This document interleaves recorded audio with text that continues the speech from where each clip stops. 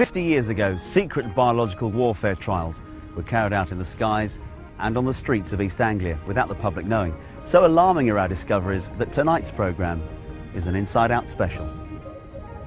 Were 3 deaths from cancer in this woman's family the result of spraying cadmium from military aircraft? I really put it down to the cadmium being dropped and it was settled into the soil. It was top secret. It mustn't be told to the people what was happening. I think it does matter, you know, in terms of the health of people, that they know that this is being inflicted on them. We came to the conclusion that no one is likely to have suffered any harm from the amounts of zinc cadmium sulphide they might have encountered even in a worst case scenario.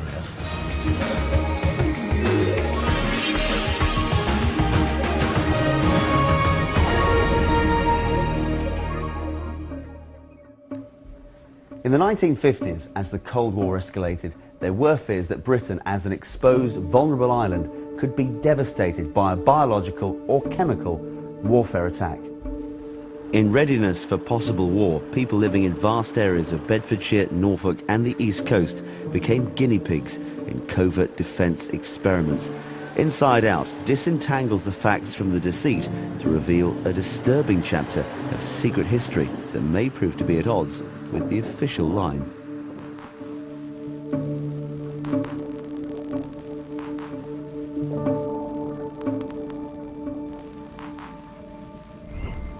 A chemical concoction comprising cadmium was used to mimic how a biological germ cloud would spread if Soviet Russia released one during an attack on us.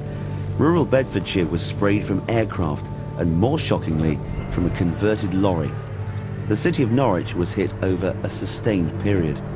The Ministry of Defence have consistently said there was no significant health risk as a result of the experiments. I used to work in the cancer field, and I always knew that cadmium, you know, was a deposit in your body that you oughtn't to have. Why they chose cadmium, why they did the whole test, you know, is a mystery to me. In 1963, Norfolk was first sprayed with this chemical. At the time, Yvonne Jarman lived on Halvergate Marshes near Great Yarmouth. There was no history of cancer in her family before then. First of all, my mother had esophageal cancer and she died with it.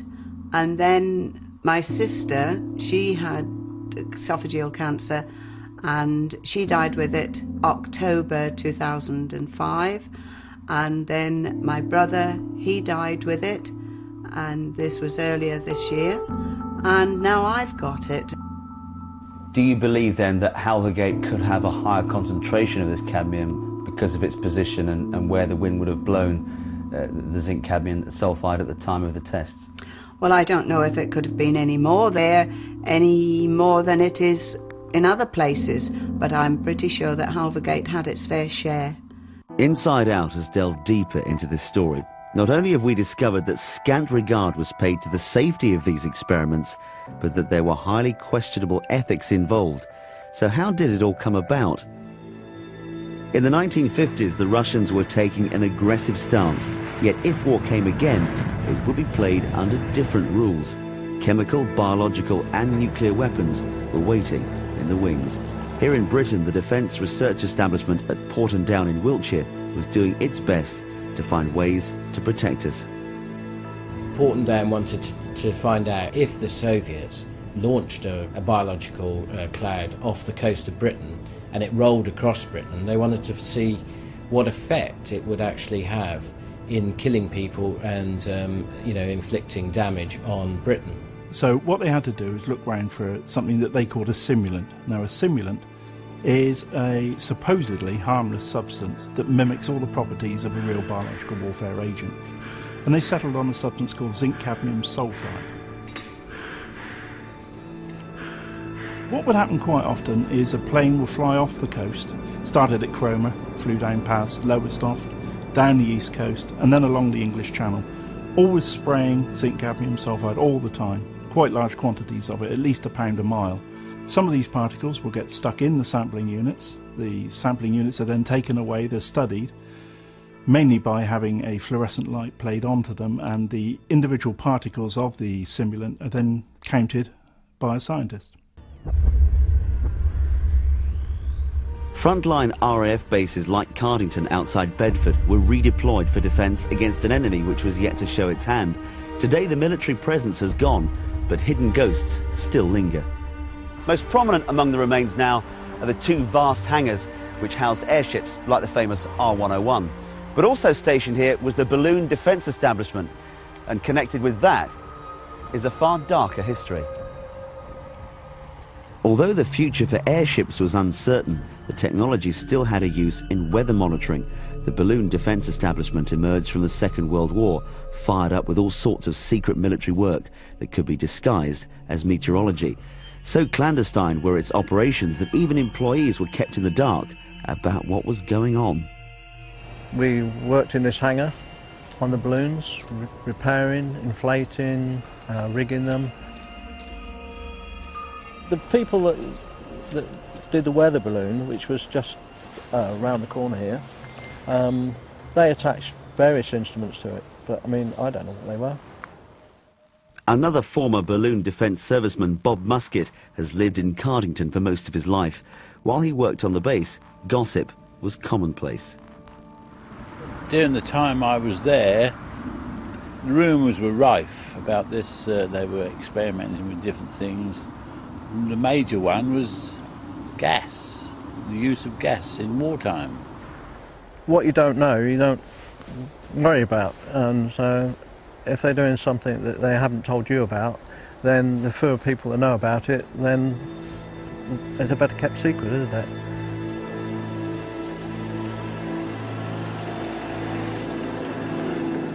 At the time, Porton Down was a completely secret establishment. It was barely known about. So it was just a sort of reflex action at the time that everything they did was kept in complete secrecy.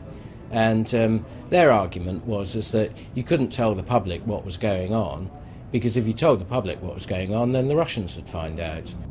These open-air biological trials might never have come to light if it wasn't for people like Mike Kenner. Styled as an open government campaigner, Kenner has made full use of the Freedom of Information Act to obtain access to locked-away government files. He's unearthed some startling facts about what went on in East Anglia. But there's one secret that has turned Kenner's investigation on its head. Recent document has come to light from Porton Down which shows that they didn't check this substance for toxicity prior to the spraying, or indeed even afterwards. The former Porton scientist who investigated this in 1999 was quite surprised that no one had bothered to research on how this would affect the public. This is a copy of the official report. It acknowledges that cadmium is a poisonous heavy metal, but it was not tested for its toxicity prior to the experiments.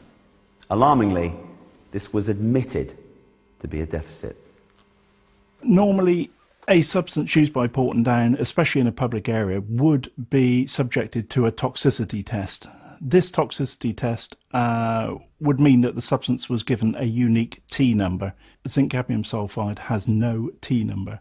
No one appears to have looked into the ramifications of breathing this substance in, especially in the size that they sprayed it in, between 1 and 5 microns, which obviously means that it gets deep into your lungs.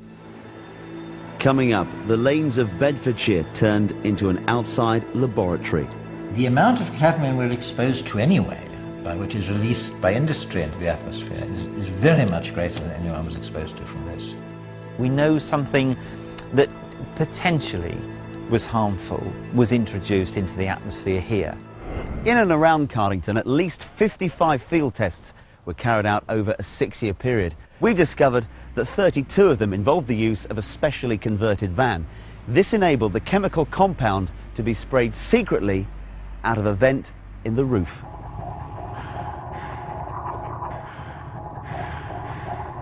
The main thing with the Cardington trials was the amount of experiments that were carried out per day. Sometimes, the minimum I think was 4, and then the maximum was 6 on some days. So many trials were done on the same day. The quantities were huge. In fact, Porton Down sprayed in one series of trials in one day. They sprayed so much that all the trials results merged together. They couldn't tell the individual trials apart.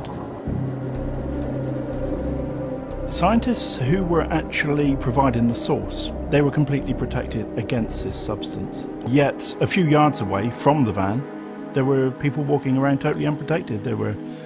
It sounds dramatic, but there would have been newborn babies in prams, there would have been young children, there would have been old people, there would have been people with asthma. If you lived next to that route, you were really taking in quite a large dosage over a very small period of time.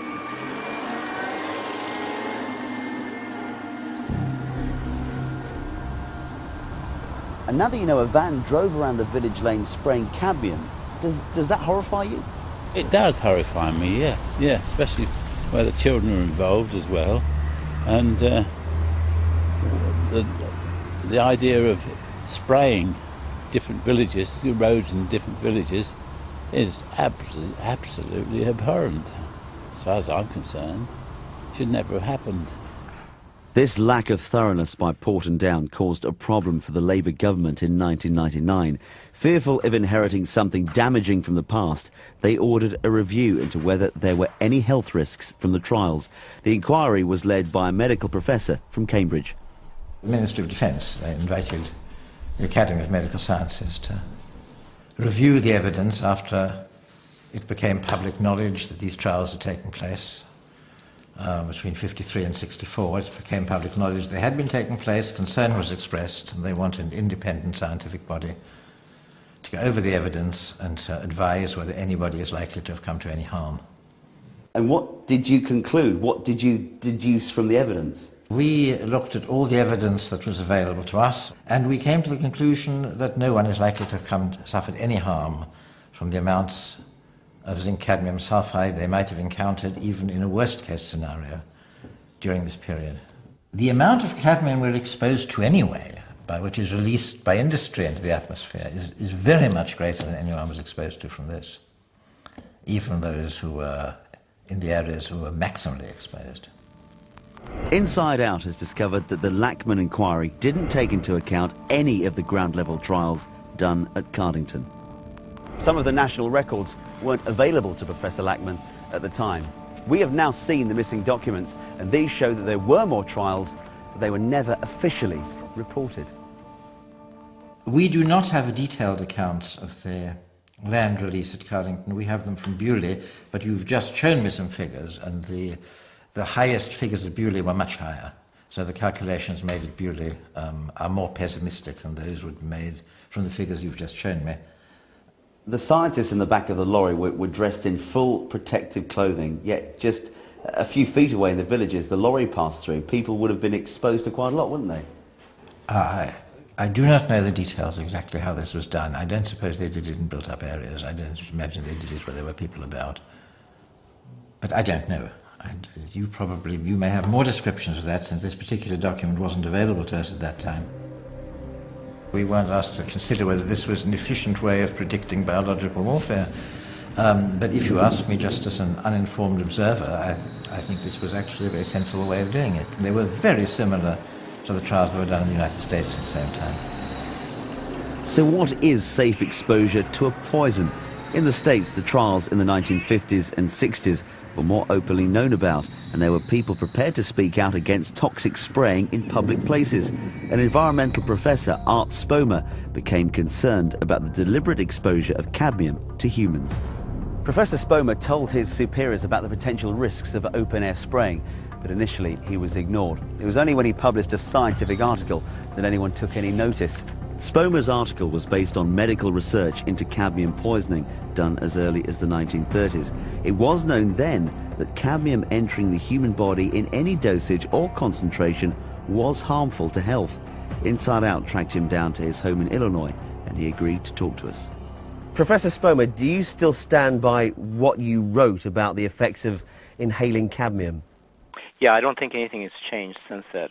I'm not a medical person, and I don't directly follow that literature, but I don't think anything's changed. Do you think the fluorescent particle trials should have ever taken place in the UK? I have no idea why they did them, because they had better ways to study what they were trying to find out. And so I'm not quite sure why they... I think it was an unnecessary hazard to expose people to this material, whether they knew it was toxic or not. Although, again, they should have known cadmium cadmium is known for a long time to be toxic. Should zinc cadmium ever be inhaled or ingested into the body?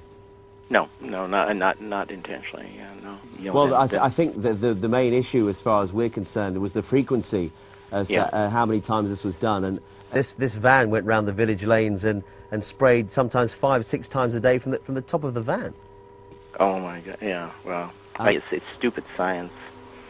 And if in this case if they had some knowledge of the toxicity of the material, it's probably criminal. There just isn't any evidence, and it isn't that people haven't looked. So, I mean, he can say what he likes. Until he produces some evidence to the contrary, this is typical of a particular kind of argument to raise anxiety. It's worrying that Professor Lackman has not seen all the evidence. I mean, that raises the question of whether or not the Ministry of Defence should carry out a new inquiry. Coming up, the last attempt to make the trials effective and the legacy that won't go away.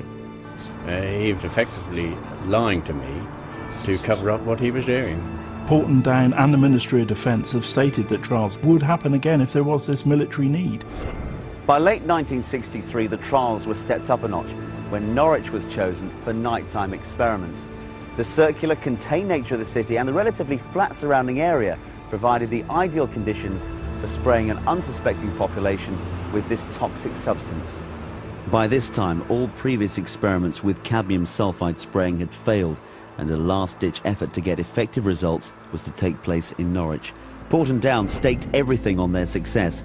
The Home Office was involved, and so too were the City of Norwich Police, although officers on the ground were ignorant of the details. I was approached at my house by a gentleman who said that he was monitoring or recording the pollution from the traffic. He was a man about 45, average build, and wearing a long dark coat and a trilby. He then produced this box type thing to put in the garden. His instructions were, don't interfere with it. He said, we will check this from time to time. I just thought it was a delicate piece of machinery to monitor the pollution from the traffic. What the man from the ministry put in Stan Wilson's garden was a device for detecting zinc cadmium sulphide released into the atmosphere. If somebody had asked me what the apparatus was in my garden for, I would have told him exactly what I'd been told. It was for the traffic pollution. By him telling me all this, I was perpetuating a lie to anybody else who was inquiring about it. I feel completely disgusted that they should have used this cadmium sulphide when they knew that it was a very dangerous poison. No one was to know.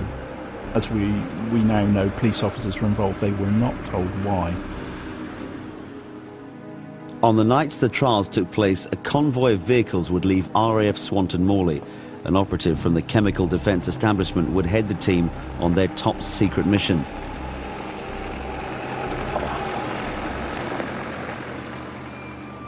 They drove to various locations on the outskirts of Norwich to install sampling devices set up to detect clouds of zinc cadmium particles which would imminently be released from a military aircraft and carried on the wind.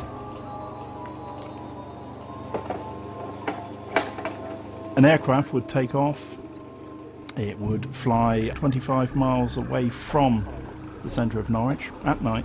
It would be spraying out zinc cadmium sulphide all the time.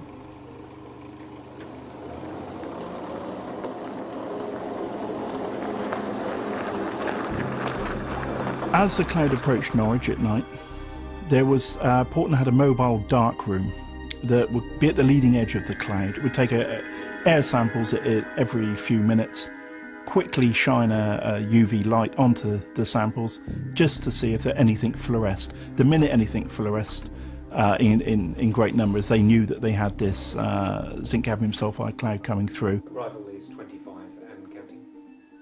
The official Porton history of the zinc cadmium sulphide programme says a very strange thing about Norwich. It says that the exposure was, however, considerable. This is a very strange statement. They do not make this statement for the rest of the trials that were carried out, and there's over 100 of them in the UK. But in Norwich, they specifically mentioned that it was a considerable exposure. The Ministry of Defence declined to be interviewed for this programme, but they did issue this statement.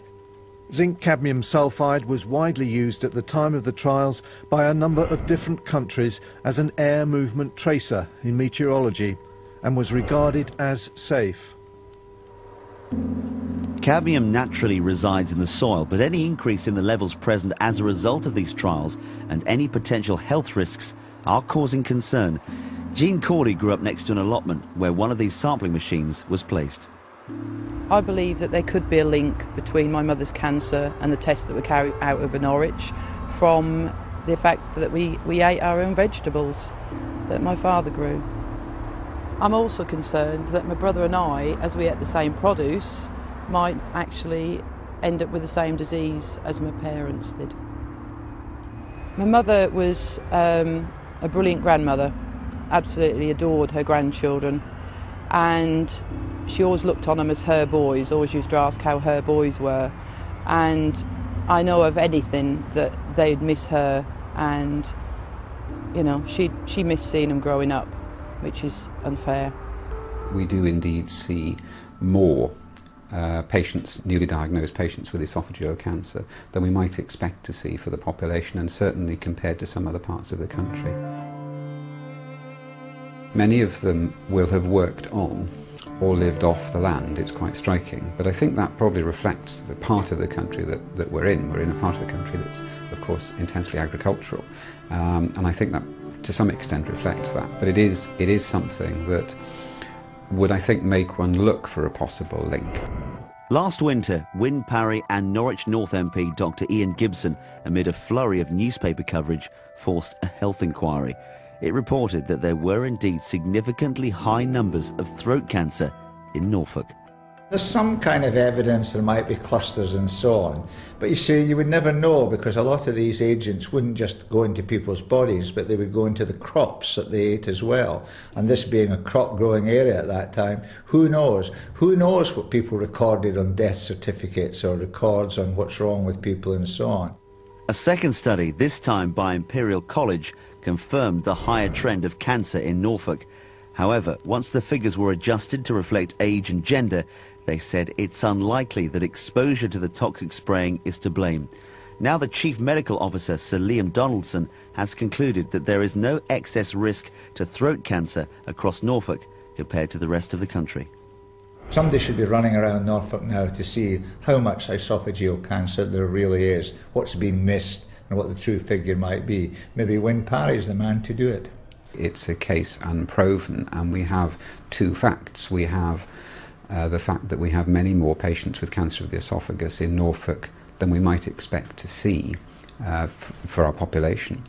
And we also have the fact that in the 1960s, a chemical was dropped over part of Norfolk and a sizable part of Norwich that we know can cause health risks. They are two separate facts, and it would be speculation to link them, but as a scientist I think it would be sensible to look at that, which is something that we would hope to be able to do in the fullness of time. But what about Cardington and Bedfordshire? The local MP, Alistair Burt, knew nothing of the trials which affected so much of his constituency. Inside Out showed him the details of what we'd discovered. So Alistair, you've had a chance to look at this report now. Just how shocked are you that zinc cadmium sulphide was sprayed out of the back of a lorry? It does seem quite extraordinary that it was done in that way, because when you think of the height of the particles when they came out, they'd have been incredibly close to land, to people. They wouldn't have been as easily dispersed in the air as they would have been if they'd been dropped from an aeroplane, and it does seem an extraordinary story. So what are you going to do now? I mean, you know, are you going to take this to somebody and say, hey, you know, what was going on all those years ago? I think there's an issue about the times that this was done in, and I think people were more unquestioning about what happened then, and I think there's a certain amount of that it's not possible to reopen. But plainly, whether or not there was any impact from what happened then as to what's happening today in terms of health is terribly important to discover. What answers will you be looking for about the way things were carried out here?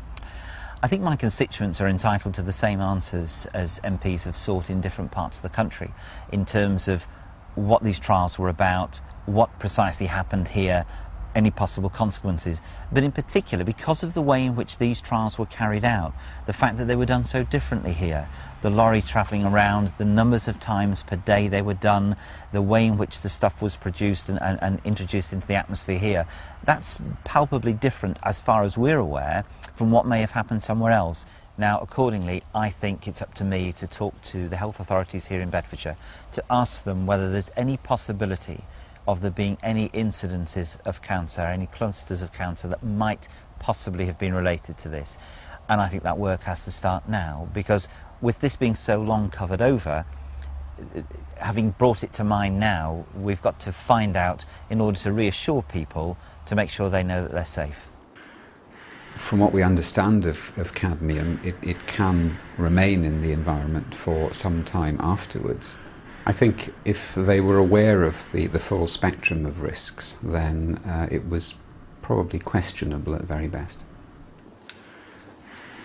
The question whether this was a correct thing to do is, as I say, not a question that we were asked to approach. That's a question for government. I mean, one can see that in the 21st century that would probably be considered very improper. But at the height of the Cold War, people's views on this may have been slightly different. And although one is always terribly sympathetic to people who are sick, it's terribly dangerous to, for this reason, impose causality on things that happen to be in your mind, but there is really no reason to believe that anybody came to any health harm from it. Well, I've read Professor Lackman's report. I think he's an excellent scientist, good at analysing data, but he's only as good at analysing as the data he actually gets. I think there are lots of gaps that need to be covered and looked into. Now they have to admit that actually since the tests, doubts about the safety of that compound have arisen. And that, I think that's very politically damaging for them. And the problem that they've got is that they're left with not very reliable data, but also the other problem that they have is that they've released a whole load of material out into the countryside and they're not absolutely sure how much they have actually released, which causes them a problem when they're asserting that it's completely safe. I mean, it's a bit of a cock-up, really. I'm not particularly looking forward to what the times ahead, because it's certainly not a very pleasant death. And I think this is an absolute dreadful thing. I think they're just sweeping everything under the carpet, and just how they always do with everything.